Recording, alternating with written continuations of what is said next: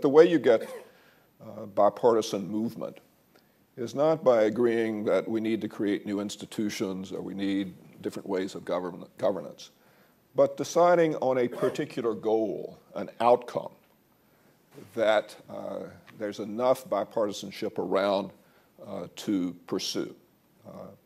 In the Bush administration, it was No Child Left Behind, the sense that American schools were failing, that we needed to do something to increase student achievement.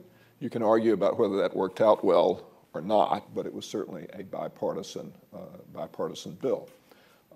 And that bill produced institutional changes. So my argument is that if you can agree congressionally or in the political process that there's an endpoint that is worth achieving, institutional reform can come along as part of the process of trying to achieve that endpoint.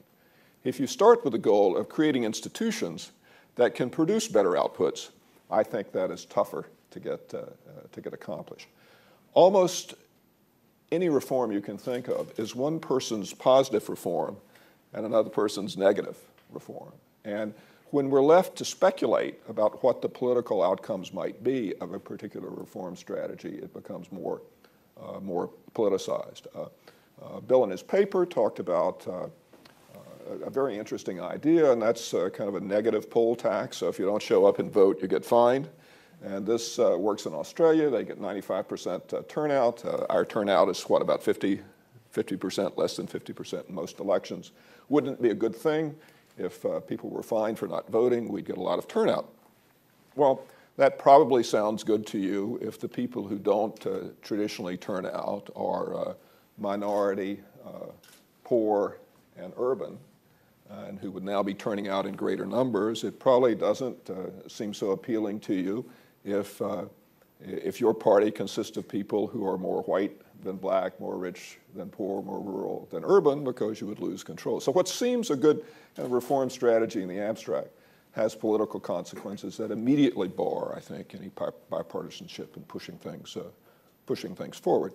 So I would argue that there are still possibilities for progress, but they are smaller bore possibilities that don't have high visibility, because the visibility itself is a barrier to progress. And I think there are many instances that one can point to where such reforms have occurred in the recent past and will occur in the future. One that I've argued for a lot in terms of policy change, and I think there's bipartisan support for it, is providing real information to students and their parents who are shopping for a college about the outcomes of that choice. That is, how many students graduate, how many get jobs, how much do they earn down the road. Creating that policy outcome is one that both Democrats and Republicans seem to think is an important thing to do. And doing that would necessarily produce institutional changes, because you'd need governance changes in order to achieve that particular output. So smaller bore rather than larger bore, looking for outcomes rather than processes might get us to the same place that Bill wants us to get to.